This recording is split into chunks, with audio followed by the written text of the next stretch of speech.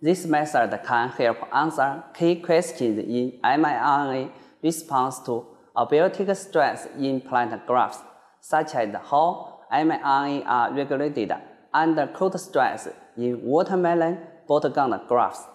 The main advantage of this technique is that it is a highly efficient and reproducible method to make Homo and Heterografts. It requires no specific equipment. It is very easy to perform and typically results in a very high survival rate of grafting.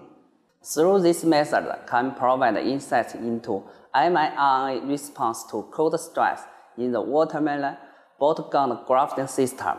It can also be applied to other modern organisms for revealing the mechanisms of local and long-distance mRNA transportation.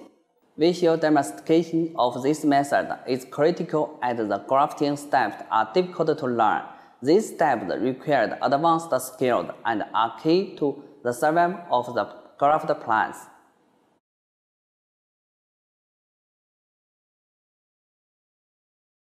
To begin, soak bottle gourd seeds in a 500 milliliter beaker of 58 degrees Celsius water.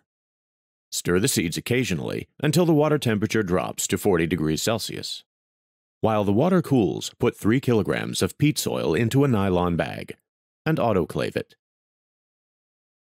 Once the water reaches room temperature, rinse the seeds 2 to 3 times in distilled water and drain the excess water. Allow the seeds to sprout in a gauze bag at 28 degrees Celsius in a dark growth chamber. After germination, sow the seeds into plastic pots filled with